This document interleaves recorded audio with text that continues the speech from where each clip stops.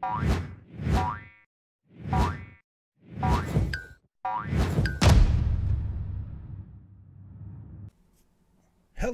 and welcome back to Frogboy X1 Gaming. I'm Andrew and today we are doing another video on Xbox Series S. Yes, you're right. We are doing another one. So, I've had the Xbox Series S for, what, 6 weeks now? 6 weeks. I've been playing this a lot. I've been going through here. I mean, like, as you can see, man, I have just got a ton of games. I got 197 of them downloaded right now. And, man, seriously, I've had no shortage of experiences to go through. I mean, how many games you got? Seriously, how many freaking games you got? From Xbox One to Xbox Series S, you know? I mean, like, just think about this for a minute. I have a total of 365 Xbox games that I've bought since 2016. So, that's a lot of freaking games. And then, I mean, if you could do games with gold, I got 20 of those, too, that I've collected over the time. I downloaded these ones because I already had most of them on the PlayStation 4 already. So I mean, how many games? Like, ask yourself, how many games do you got? Well, today's video is all about how the Xbox Series S experience is. Okay, so as you know, I hooked this up to a 1440p monitor a couple of weeks ago, and I have to say this. But first, if you like this content, don't forget to like and subscribe. I promise there's a point to this. It's going to be a little bit drug out, but this is something you need to hear. There's a lot of misinformation out there about Xbox Series S. Xbox Series S is designed for a 1440p monitor or 1080p TV. Those are the ranges for the resolution that they shoot for on the Xbox Series S. Okay?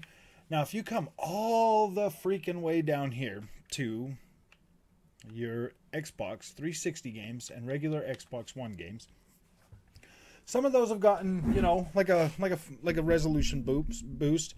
If they're running 4K on the Series X or the Xbox One X, then generally they do kind of get a resolution boost on the Series S too. I've noticed in a lot of these games. But the one thing that really sets this thing apart, the fact that you can generally if you're playing on Series S, or if you're playing like these older games, you know, they're going to range from 720p all the way up to, you know, 1440p throughout the whole spectrum of the Xbox, you know, of Xbox games, you know, from the beginning, you know, from original Xbox all the way up. So we all know backward compatibility is really highly supported on the Xbox platform. So you can play games from all 4 generations of Xbox, right? So a lot of these games have also received what's called FPS boost. So FPS boost is what FPS boost does is it unlocks the frame rate, you know, from the 30 or whatever and bumps it up to 60, or from 60 to 120. Now, there are a lot of games that are taking advantage of that. I think there's well over 100 of them. I mean, I think there was almost 100, and then they knocked out another 70 something games or whatever for you to look at. So I think, you know, what is it, like 180 or something like that? There's a lot of games out there that are, well, they're either FPS boost or they were added to backward compatibility or something like that. There's a lot of them though. So in my testing now, I have come to the conclusion on a 1440p monitor. This is my conclusion, and I'm pretty sure your experience will be the exact same I have. This is the most consistent console out there. The most consistent. If you're running this on a 1440p monitor, you are going to have the most consistent time. Because on the Xbox Series X on a 4K TV, if you're running one of them Xbox 360 games, then your resolution is effectively going to go all the way to 720p, and it's going to look extremely blurry. It's not going to look that great. If you're running a game, you know, that if you're running games lower than 1440p on Series X, it on a 4K TV, it kind of makes it really doesn't, the resolution doesn't hold up. The image quality does not hold up that well. But If you got a 1440p TV or monitor and you're playing something like good old Assassin's Creed, the very first one that came out, whoa, would you look at that? This thing looks like it's native 1440p and now runs at 60 frames a second. This game looks just as good as it does on Xbox Series X. Yeah. That's what I'm telling you. A lot of people want to downplay the Xbox Series S, but this thing more than freaking delivers.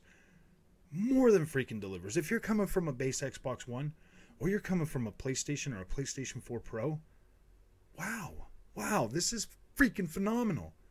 If you've never seen a 4K TV or 4K, 4K games, and you go from the last time you saw Assassin's Creed, it was running at 20 freaking frames a second at 720 freaking P on Xbox, Xbox 360 and PlayStation 3, and you go to this,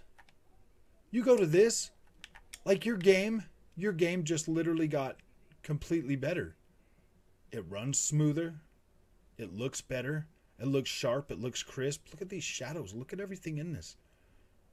This looks good. You can actually play the original Assassin's Creed at 60 frames a second with the sharpest resolution you have ever seen on a console, on your Xbox console.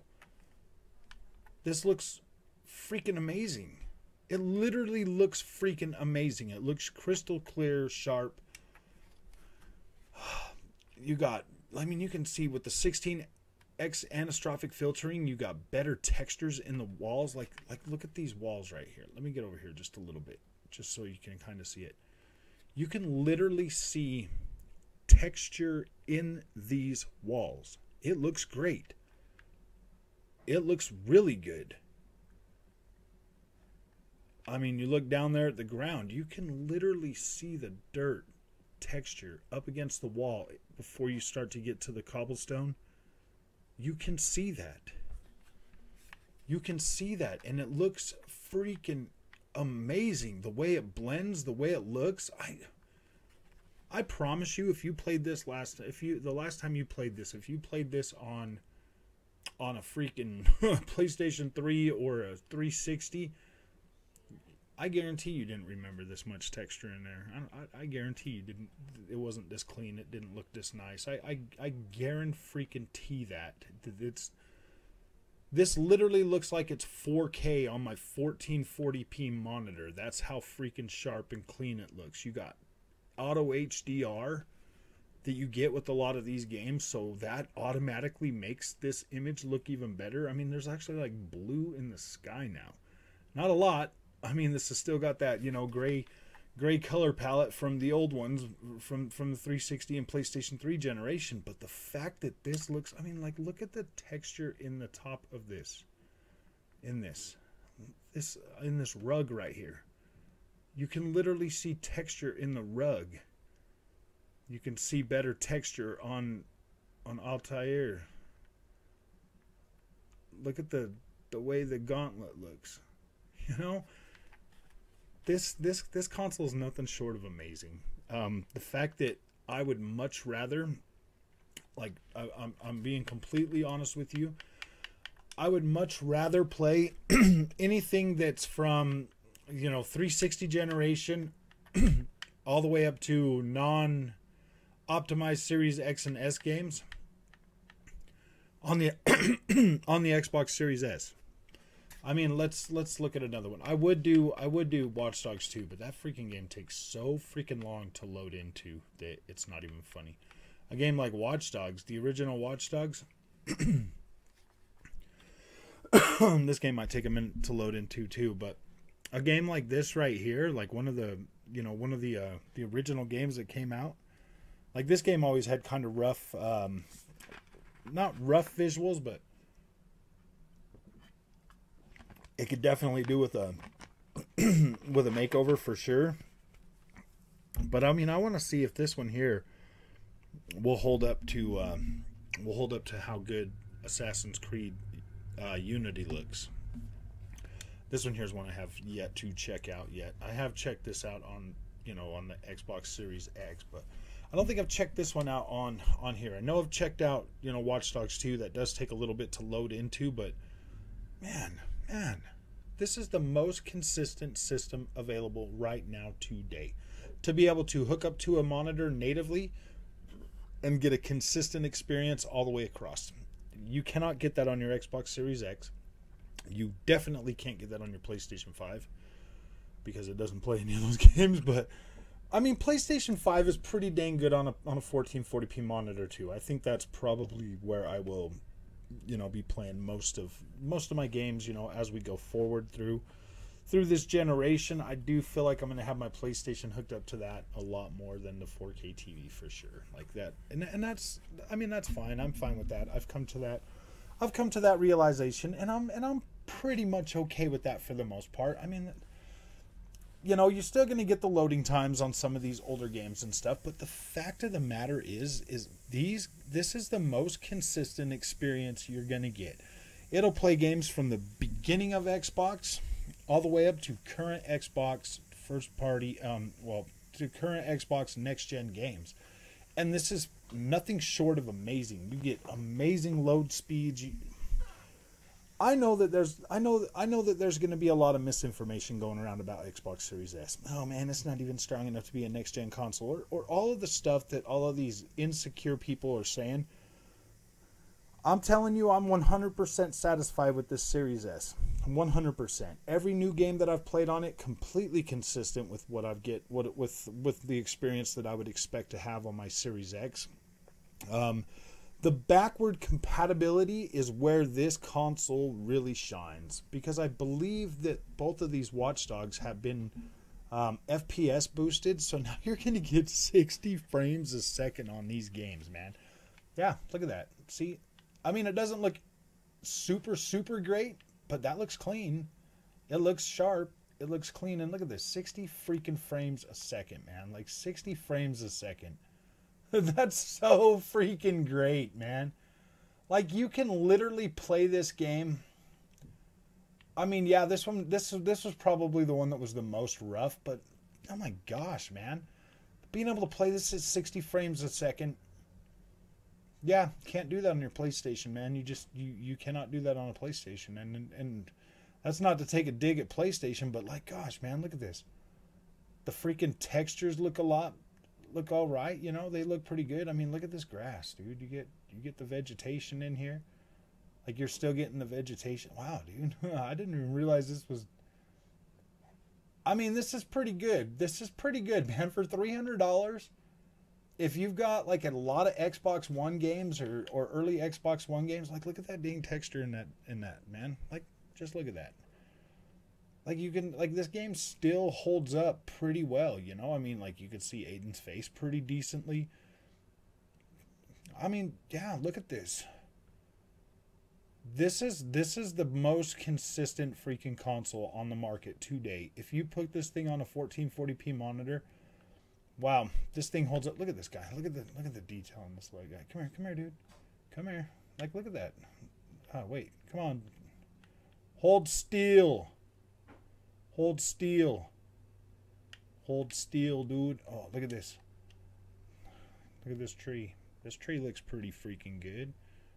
Come over here and look at these people. Let's see. Can we get a close up? Hey guys, how's it going? Like, these character models. Sorry, dude. I didn't mean to bump you. Like, these character models kind of look. I mean, they look all right. You know what I mean? Like, you can see that texture in the ground right there. This, man, you guys, every time I see something like this, every single time I see something like this on my Xbox Series S, man, I'm freaking literally blown away. Like, this is freaking phenomenal. Phenomenal. I get to play this game 60 frames a second, solid 60 frames a second, might I add. I mean, you're,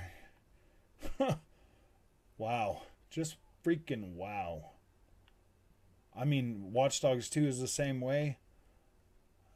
I mean, a lot of people say Ubisoft games are trash, but you know what, man? Like, these things are pretty actually fun to, like, play around in.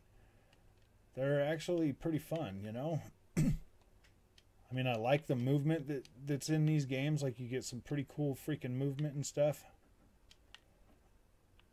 You know. Oh, wait, can you go into this store? I mean, those reflections even look good. Even though there's no street over there, it still looks pretty freaking funny. You know? I mean, this is good. This makes me happy. This makes me happy. This makes it so I feel perfectly okay. Like, you saw how many games I got. You saw how many games I have. I love the fact that I can sit here and go back through those games and play. And look at this. Look at this. Man, I get a decent experience. I get a sharp image. I get a sharp image. I get 60 frames per second. On a lot of games that didn't even have 60 frames a second last generation, I get I get to experience these games like I experienced them when I first bought them, and that is probably better than when I first bought them. Better than when I first bought them, and that makes me extremely happy. So, if you like this content and you want to see more of it, don't forget to like and subscribe, and I will see you in the next one.